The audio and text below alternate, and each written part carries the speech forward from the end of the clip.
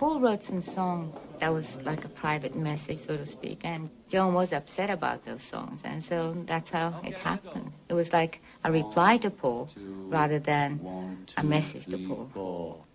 So Sergeant Pepper took you by surprise.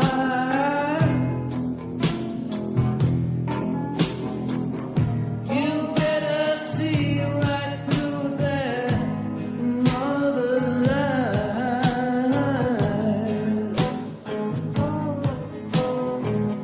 Those freaks was right when they said you was dead.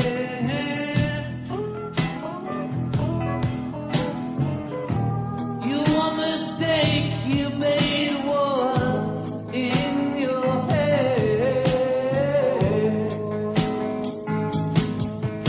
Tell me, how do you sleep at night?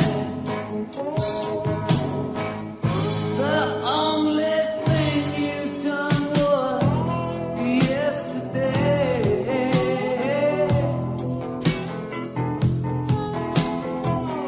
And since you've gone, you're just another day. Tell me, how do you sleep, you cunt? I wrote a sort of Son of How Do You Sleep on Walls and Bridges.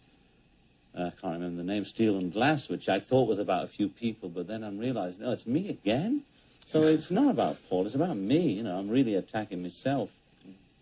But I regret the association, but what a regret, you know, I mean, he lived through it. The only thing that matters is how he and I feel about those things, and not what about, you know, the writer or the commentator thinks about it.